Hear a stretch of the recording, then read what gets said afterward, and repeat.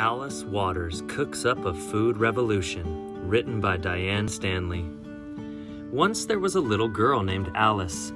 Whenever she tasted something delicious like the sun-warmed berries from her family's garden or a crisp, ripe apple picked straight from the tree, she would remember it for the rest of her life. Later, as she tasted many more amazing foods, breads and cheese, fruits and veggies, she realized why they were so good.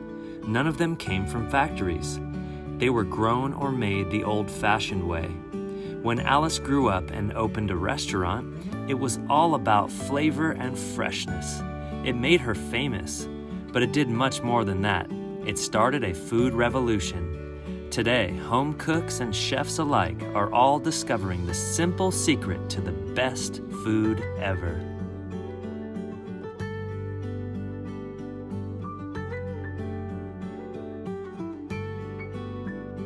Educate the mind and the heart of your children through the power of story with Beautiful Feet Books curriculum.